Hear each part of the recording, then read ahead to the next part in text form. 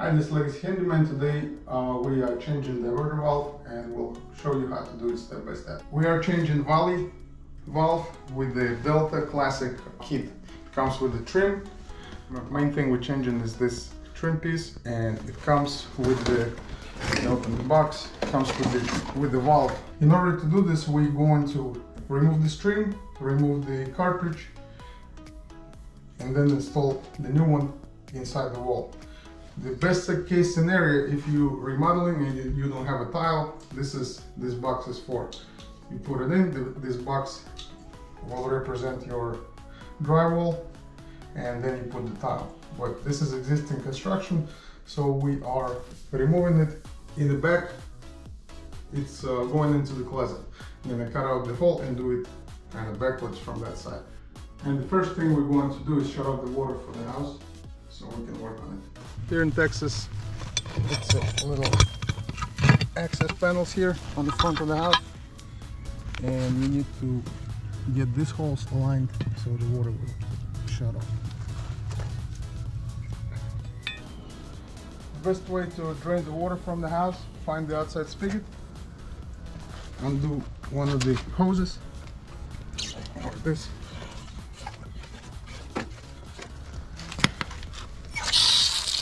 and drain the water.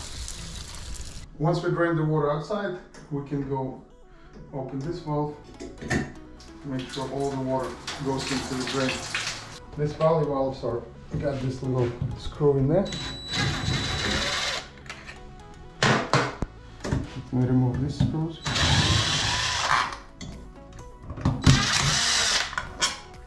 In order to remove the cartridge, we need to remove this ring.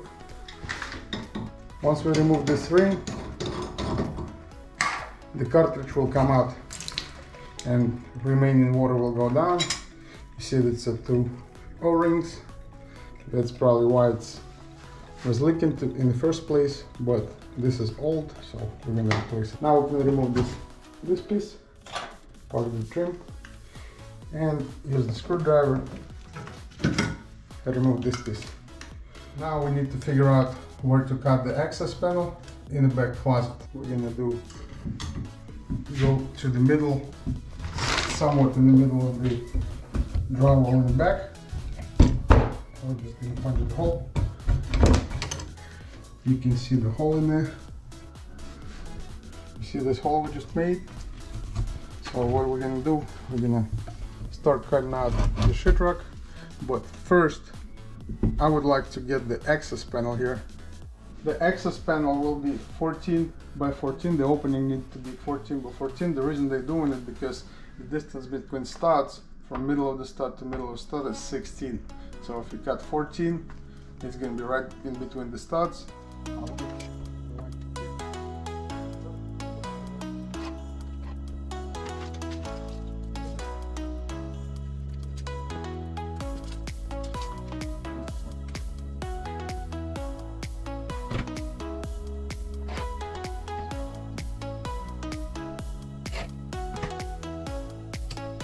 Only thing, we don't know where the studs are.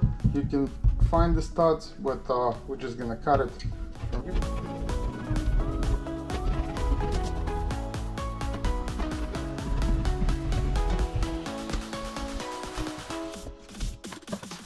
There's our stud. I have a feeling we're gonna have to hit the stud on this side earlier.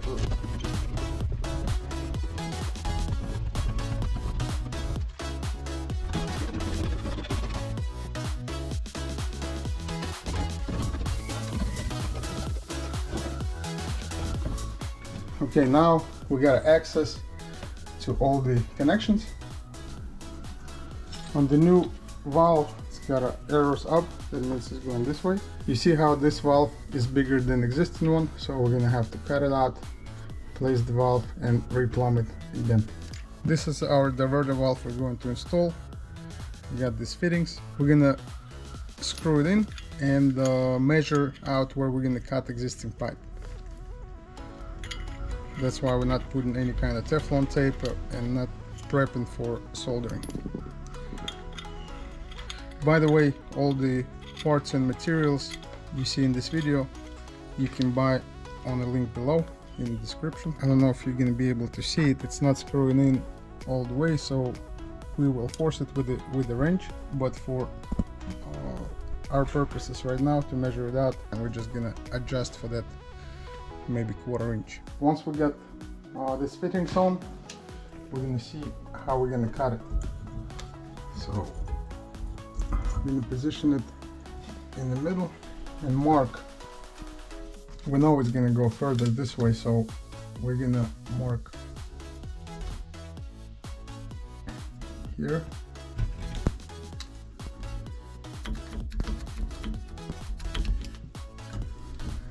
And same way we'll mark right here as well.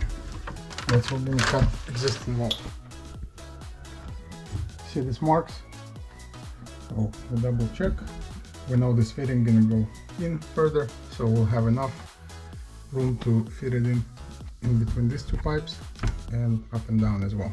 We're ready to cut it. We're gonna use the grinder and cut it here. Please use PPE, gloves and goggles when you're using grinder.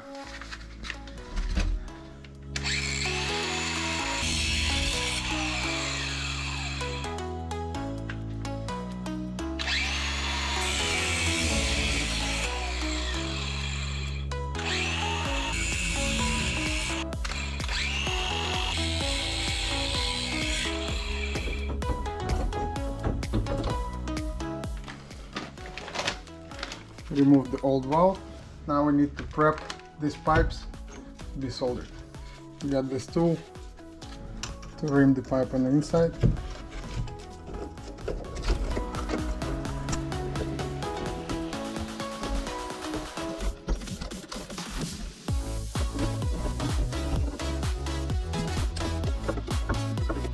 Now we're going to clean the pipes.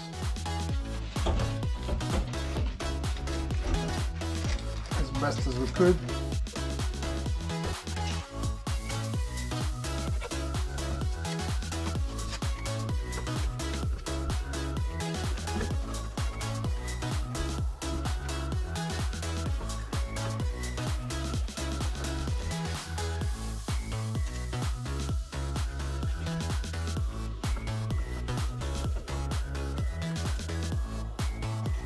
The better you prep the pipes, easier it's going to be to solder.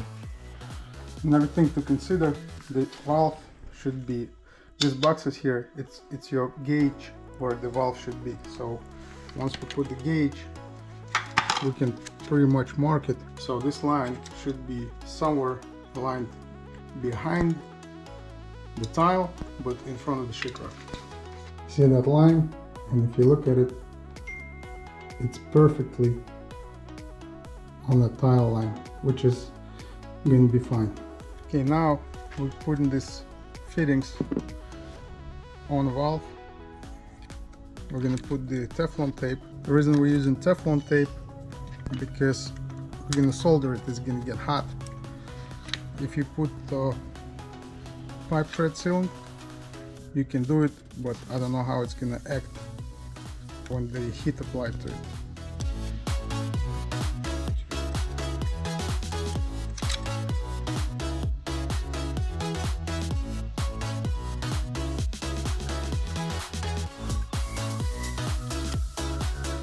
We're gonna do it on all 4 fittings.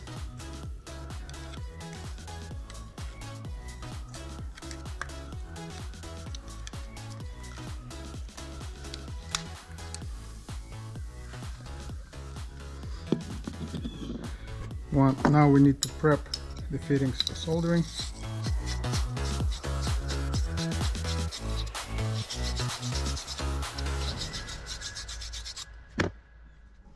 And put it on using the wrench.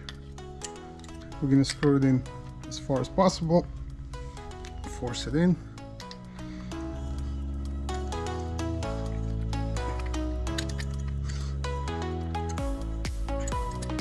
I'm going to repeat this process on every fitting. Clean it good.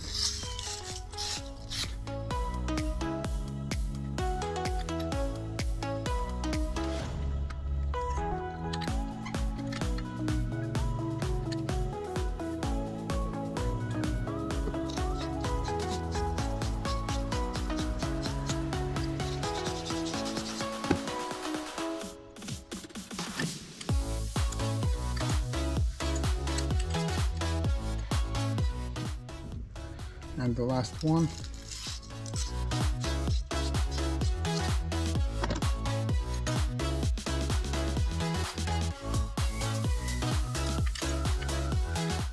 See this up piece? That means the biggest problem we're gonna have is fitted in between these pipes that are going from the sides. So this arc needs to be as far as possible.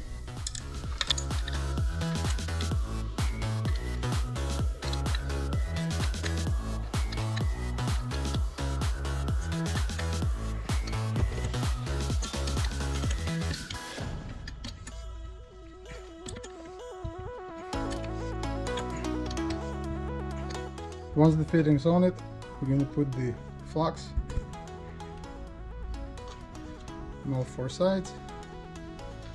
Make sure everything is covered so it'll solder nicely.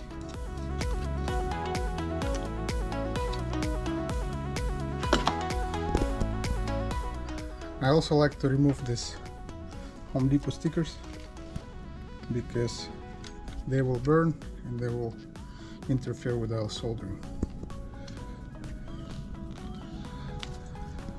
Before you put the heat on the valve, we need to remove the cartridge. Unscrew this ring. Take out these plastic pieces because it's going to get hot, it's going to get burned, damage the seals and the plastic. So now we don't have any plastic anywhere. We're going to fit it in. When it's clean, you should be able to touch it with your finger and nothing can be on your way. Now we can put the flux all around the pipes that we cleaned.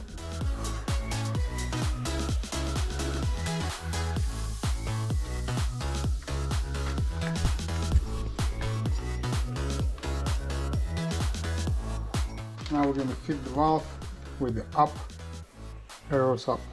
So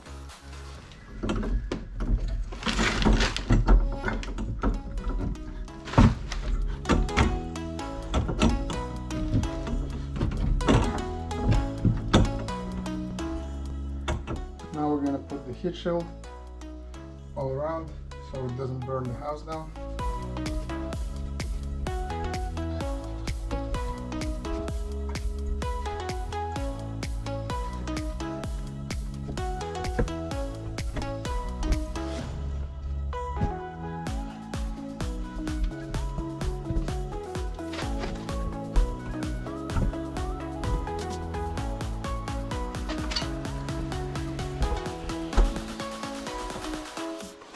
We get two heat shields positioned so it will not burn the paper on the back of a drywall, but we got a wooden header here which is going to catch on fire, so therefore just get your fire extinguisher ready just in case, and of course water and wet towel.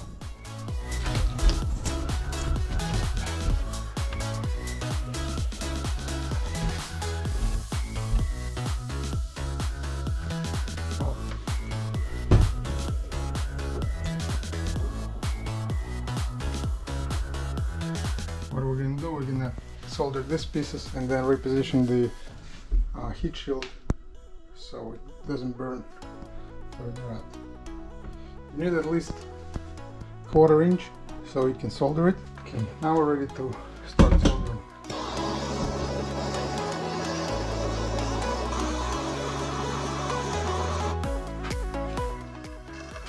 It's one side.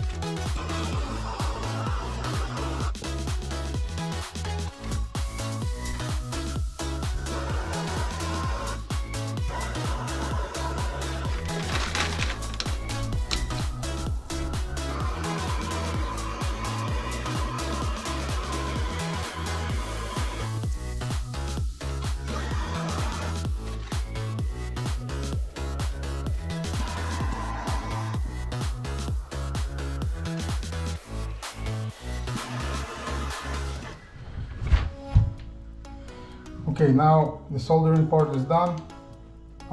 When it's cool to touch, just gonna wait till it cools off because this is a big solid piece of brass and it cools off a little longer.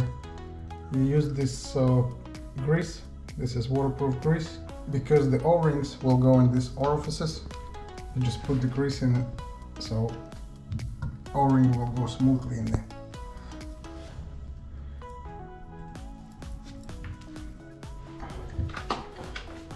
This is the Delta cartridge. You can see the O-rings are here and one right here. And you just put some grease and wipe it off. Put your finger on it. Same with this O-rings right here. Now, this cartridge has to be installed the right way. We know the hot water coming from the left side. See that big H on the cartridge? It means it's going this direction.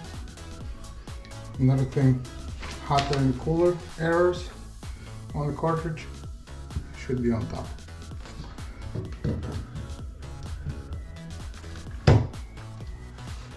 See that O-ring sits in.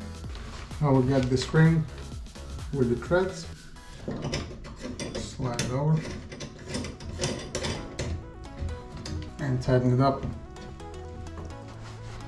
At this point we can put the trim piece on, and this long bolt will go into these openings here that will hold the trim kit on it. I'm making sure everything readable. We're going to slide this over, align it with the holes.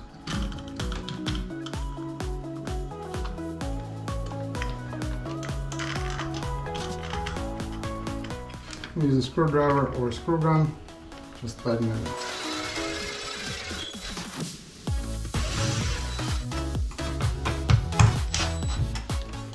Doesn't have to be too tight, but tight enough so it doesn't move. This cartridge is adjustable, so if you want a hotter or cooler water, if you want it a little hotter, it goes in the middle. It's got a little, I don't know if it's hard to see, but it's got a little spot right here, little mark, and you just pull it out and go to the hotter side, and it's hotter. This is neutral, has preset, and this is colder. So we're gonna leave it in the neutral. Once it's installed, we're gonna adjust this to the edge of the gray plastic and put the handle on. This is our off position, and this is our on position. At this point, we're gonna need a set screw. Comes in the kit with the Allen wrench. Just put it on. Start it. Okay, when you see the set screw coming out from this way, you can position the handle. And now it's in off position. Once you position it, you just tighten it up. It doesn't have to be too tight, but tight enough so the handle wouldn't slide off. So I'll leave it in the off position. Now we're ready to turn on the water. I'm going to slowly open the water.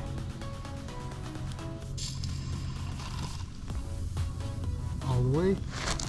Let's close it. We're going to open the water and put it in the middle position so it's warm water coming out. While the water is running, we're checking all the soldered connections here. Make sure nothing's leaking from any of the connections we touched, and even existing connections, because they got hot, so they might get unfolded.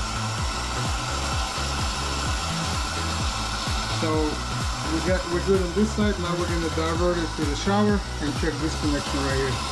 Now we're going to open it to the middle position again and turn on the shower. Leave the shower running and check the back of it again.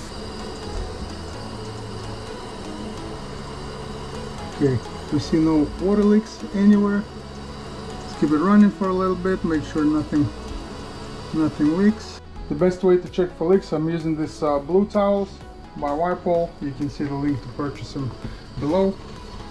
and we're just gonna stick it behind the pipes and make sure while it's running for a little bit it's not gonna get wet. The reason I like to use these blue towels because the water will show up on it immediately. So we're gonna run it for like 10 minutes, 15 minutes, come back and see if it's any water on this towel. We're gonna put this panel on. Some people like to close it. However, it's nice to have access to your plumbing. So in the future, if anything leaks or you need to check something, you got an opening here, and we use this panel by Everbuilt. And the way it works, it's spring-loaded on the bottom. Here's the drywall, lift it to the top, and you got a nice access panel that is paintable and it stays there without any problems. If you want, you can put the silicone around it, but it's no need, so that's how it's gonna stay. Nice looking finish. We're using clear silicone. Just put this a little bit around it, so make sure no water going behind it. I like to leave the little bit on the bottom of the trim piece, so if the water gets in there, it drains out instead of going into the wall. Use your finger.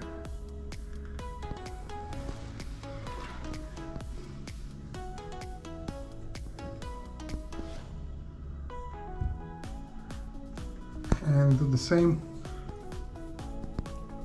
on the faucet side.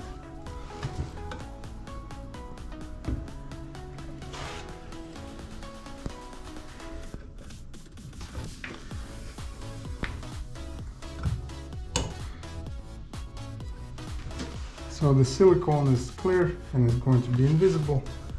Wipe it off real good, just hold the tile.